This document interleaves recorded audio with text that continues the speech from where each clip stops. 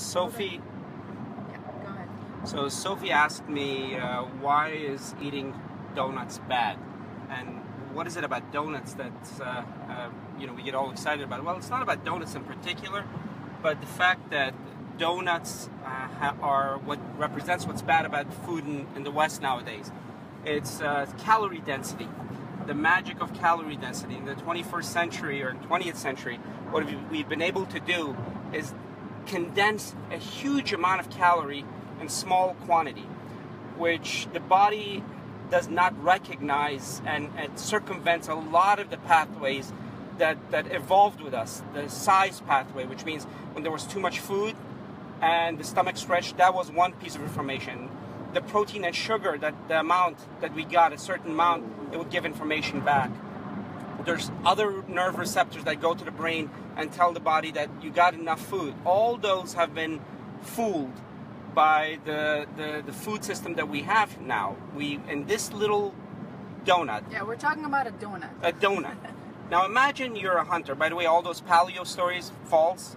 Paleo died and everything. If anybody has ever been a hunter, I challenge them to chase a rabbit, and we'll see how many rabbits they'll eat, or meat for that matter. So let's say you're hungry and you're eating a whole bed of lettuce and vegetables and fruits. A whole tableful would be no more than a few hundred, maybe 1,000 calories. Well, in this little donut, this non-frill, not with all the toppings and everything, it's anywhere between 500 to 700 calories. And you still don't feel full. And the sugar actually makes you crave more, because it actually fools. This sudden rise in sugar and then sudden dip fools the system at the cellular level. So now you want more sugar, now you feel hungry, and yet you've already consumed 1/3 of your daily allowance. So, and then with the sugar and the fats, the saturated fats, we'll talk about saturated, all this is so damaging, and it did no benefit. It didn't even fill you up, because now you want a second donut. I know that I always had the second donut with the coffee. So that's the problem, and it creates a habit, it creates a pattern, and then becomes part of your daily needs. So that's one of the reasons we think that it's important to know what we're eating and what's in them and how they affect us, and long term how they affect it. I love a saying. I just read something that everything that goes into your brain, or what's made of your brain, all started at the tip of your fork. Exactly. So I have to watch out, because my wife keeps saying that I have to have two hands. I know. I get nervous when you're not holding the steering wheel. Yeah.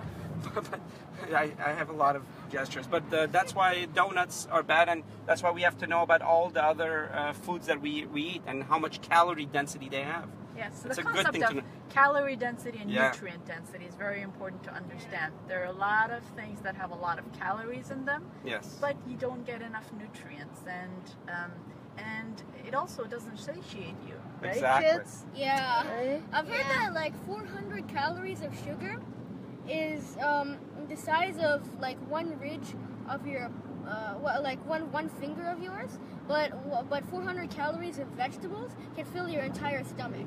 Exactly. That's the trick. It's just so important that you know that. Knowing that fact, that the difference in calorie and size can completely change your perspective on food and give you control over it.